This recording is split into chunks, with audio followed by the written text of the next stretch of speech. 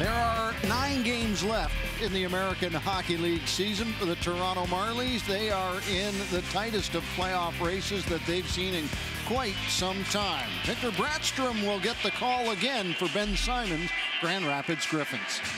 Victor Brattstrom looking to have a better start and weather the storm here. He's played 25 games, has 7 wins, 13 losses, 3 overtime losses, a 3.45 goals against, and a .867 save percentage. Looks down low, hard shot, Dusak. That one clatters up along the boards, and Dargachintsev plays it back. Steve tries it off the wall. Out front, shot goes wide. Who's puck cleaned up? McMahon! Great effort on the power play, and Bobby McMahon finishes it.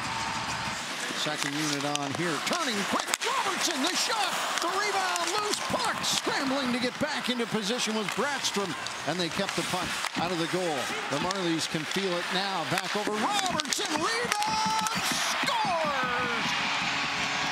Joseph Blandisi after Robertson let one fly at the goal, and the Marlies go up 2-0 with 2 power play goals, and Blandisi scores for the 2nd game in a row. They come back across the line. Uneven entry, but Graham Sligert there to pick it off the boards and move it quickly along for Hollowell. Clune, a toss back for Curtis Douglas. He's got help out front, takes the shot, scores! Curtis Douglas finds a way to put it in the back of the net. And the Marlies go up 3-0 with 6:18 left to go in the first period. An even strength goal by Douglas. Well, let's see if they can capitalize here, because as I say, yesterday they had chances, but today this is only their 2nd power play opportunity here today. Barton over the far side, comes back, Barber waits, shoots, scores! 4 power play goals in 2 days for Riley Barber. And the Griffins get on the board and make it 3-1 with 13:48 left to go in the 2nd period. Off the draw. Scramble for it in the mix.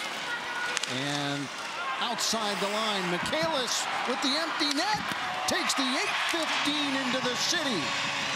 And the Marlies go up 4-1, 3:07 left to go. Mark Michaelis, in his first game back since October, gets a goal and puts the Marlies up by 3. Crowd can feel it now as they start to count it down, and that will do it. They split the weekend with the Grand Rapids Griffins, but end up with a season series win of 3-1 in the 4-game season series. Michael Hutchinson with the win here this afternoon as well.